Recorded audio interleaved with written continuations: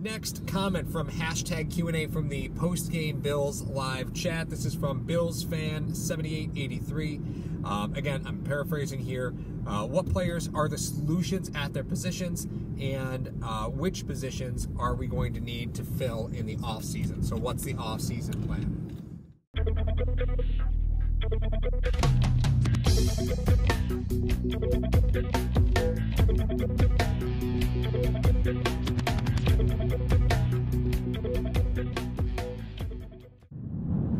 Subscribe now! What are the glaring holes that you need to fill, and how would you fill them? I think we need to limit this because there's a lot. Oh yeah, but we can take it in two categories. We could say, what do you do? What do you solve in free agency, and what do you solve in the draft? Okay, that's what I like about it. Okay, obviously O-line. Yeah, huge problem. You need one bigger wide receiver, number one, to push all those other guys to the slots. Yep. All right. As far as the defensive side of the ball is, you need someone opposite Trey White. You need someone opposite of Matt Milano, because I don't think Alexander is going to be here. Strong side, you mean? Strong side. You need a strong side linebacker. Defensive line, you could pick up guys here and there. They've shown they can do that when they pick up Jordan Phillips. Yeah. So I would say those in my running back as well. Those are the ones I would rank. Okay. As far as right now, what do you solve? What do you solve in free agency? You said it during the post game. Offensive line is offensive line's the easiest to replace in free agency. And I would say, even though the list isn't very long and distinguished as far as wide receivers go, and probably not a lot of guys you would want here, because of the development of a wide receiver, it takes a while.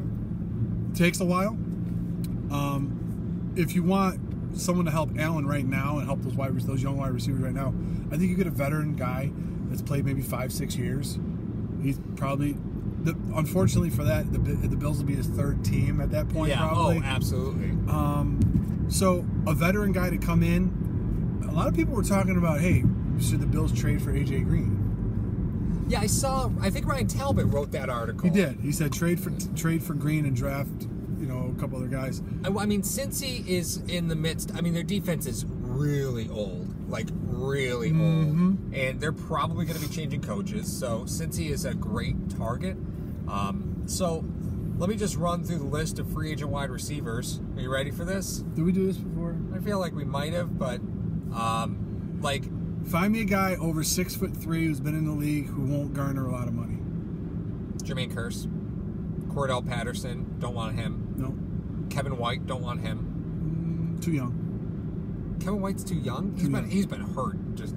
He's not a guy that has a lot of game experience that can pass on. Quincy Enunwa's a free agent. I like Quincy Enunwa. Division. I hate division. Oh God. When's the last time we tried to add by subtracting a guy from another team? It was Charles Clay. Yeah. Oh yeah. Yeah. No bueno. Touche to that. Josh Gordon's a restricted free agent. The Pats are going to sign him. What? He's restricted free agent. The Pats are going to re-sign him. He's restricted, all right. Yeah, he's restricted. Only restricted to calling 4 people. Sammy Coates. Who? You don't remember Sammy Coates? I remember Ben Coates. No, Sammy Coates. Sammy Coates was the big heralded wide receiver out of Auburn. Is it Auburn? Yeah, it was Auburn. Nope. He was drafted 3rd round, 87 overall. I would take Randall Cobb over those guys. I wouldn't touch Randall Cobb with a 10-foot pole, man. No way. Not interested in that at all. If you don't re-sign McKenzie, they're going to re-sign McKenzie. I'm just saying, if you don't re-sign McKenzie, do you? Randall Cobb? Yeah. There's no universe that McKenzie's not on this team and Randall Cobb is. There's no universe that exists. No universe. You kill any kind of discussion we can have about this stuff. Talk to me about this. I'm just saying, I would like a veteran guy to come in and coach these guys up. Now, could you get a number 1 stud wideout that is polished and ready? God, no. I don't know. That's the thing. 2014 was the last draft that had that. The Bills could be major players for Golden Tate. Period. The end. Because they have the money to spend. He fits the profile of what they would want, but the question is, would he want it? He would charge the Bills an absolute fortune to come here. He would. Because you have a quarterback that completes 50% of his passes. 5-year 50? Oh, he's going to make more than that. Okay, then. Nope. Okay, he's going to make more than that. Nope. Yeah. He's 30. He's 31. 30. Nope. Yeah, he's 31. So I get it. I'm just saying. 3 for 45. Then he's looking for. No, he's going to be bigger than that, dude. His deal's going to be bigger than that. He's going to be the best wide receiver on the free agent market. He's going to sign. He's going to sign a 4 to 5 year deal, and it's going to be 12 a year.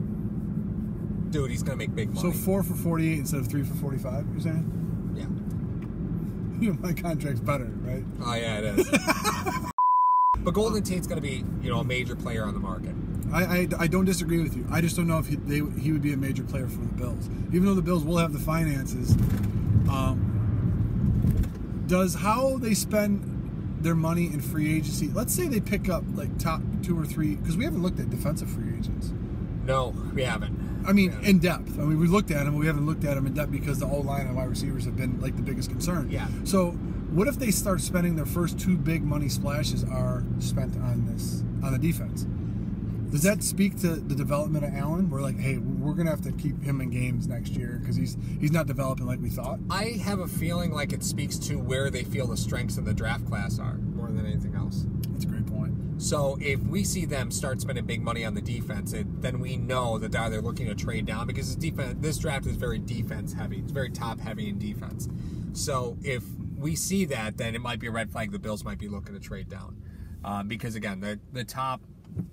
I don't know if you're going to see more than 2 players drafted in the top 10 that'll be offensive players. Honestly, I don't know. You might. Yeah, because the last few weird drafts. thing is the quarterbacks always fly up there, and there's always quarterback needy teams that somebody will reach on. But I mean, I'm not in love with any of the quarterbacks coming out of this draft. Quarter. Wow. Yeah. I don't love any of the QBs coming out of this draft. I really don't. No. As far as the linemen go, the Bills probably won't have to trade up to get if they're singling out an offensive lineman, because in recent years linemen have dropped, and in a draft where it's very front loaded defensively. Oh yeah, they'll have the best tackle on the board. Yeah, they can get the best tackle on the board if they want it. So even if they're I would see them 4, 5, 6, 7, 8, they have their shot at the best tackle on the board. I think, depending on the development of Teller over the next 3 games, will depend whether or not they go after a guard in free agency. That'll be my telling sign. So you expect the Bills to re-sign Searless and him to be your starting right guard? I said they could. I mean, I said during the post game. They've used him enough for them to give me the inclination they want him. They want him in there. You see, then to me, he would be in there by now. Because you've got no reason to keep Miller. So what you're saying is if he doesn't impress them enough to start over Miller, and you think Miller's gone, then they're both gone? No, I think they'll re-sign him as a depth signing, but I think they would look for his replacement in free agency or the draft. Oh no, that's what I'm saying. That's what I'm saying. But they'll retain one of them. Okay. They'll retain one. All right. No, I'm saying the development of Teller will give you a sign on whether or not, because they got Teller in the 5th round. Yeah. I was saying, hey, we can get a guard in the 5th round. We don't need to push for one in free agency. Right. Okay. Yeah. But if he starts to falter in here and there, he's like, okay, he just needs to develop a little bit more. Then let's go after another guy.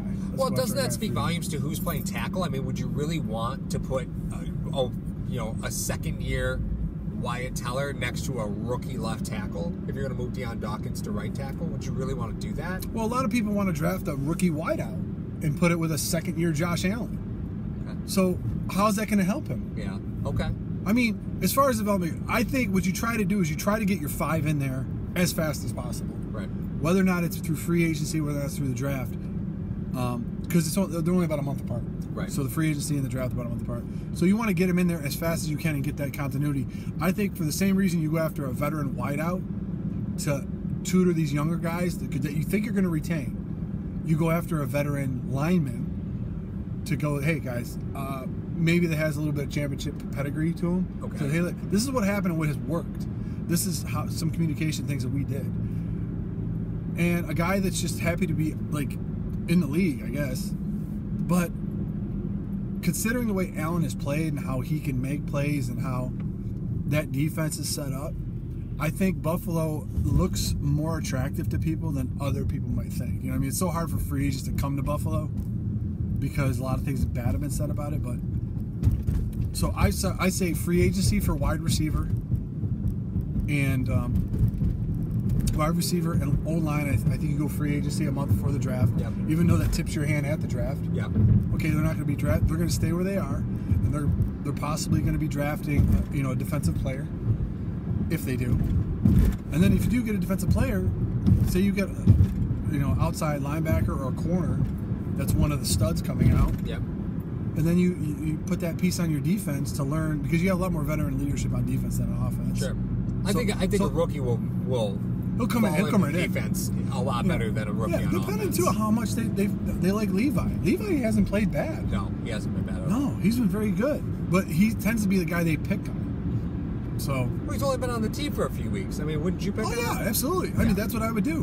And they haven't done that very much. I mean, he got hurt today. Sure. And they didn't even pick on Lewis when he went out. Yep. They kept picking on Tre'Davious White, which is shocking to me. Speed guy. White has problems with speed, like handling those speed receivers.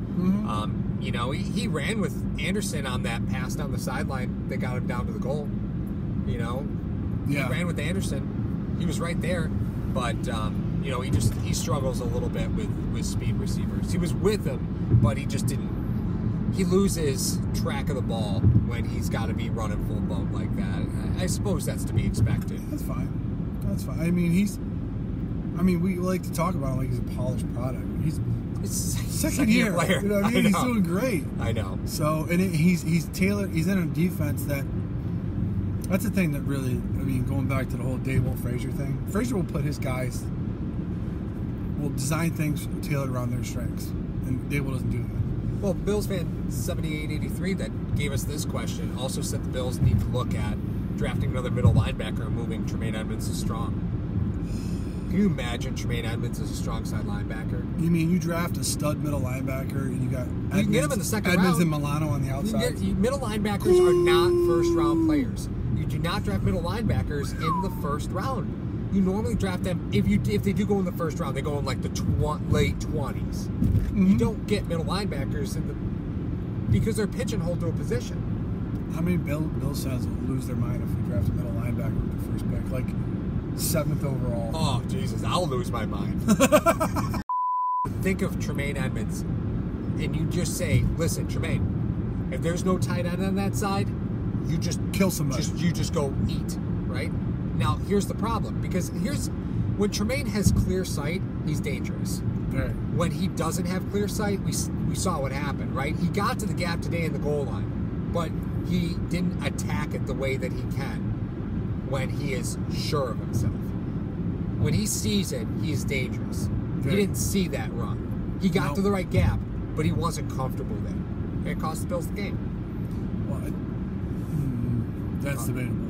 I think a lot of things cost the Bills the game. I don't think it was Edmunds. He had a pick today. He did have a pick. It's a great play. First career interception. Caught the ball better than Zay Jones. So the Bills... Really going to let that one go right by? I didn't hear you say. You didn't hear what I said? Caught the ball better than Zay Jones. Well, Darnold threw it. It took a month to get there. It is the Christmas season. Put a nice bow on this discussion. I would say if the Bills go offense heavy in free agency, they know how good this draft class is defensively, and they're going to stay and they're going to pick a defensive player. Yeah, I think that's right. Right on message.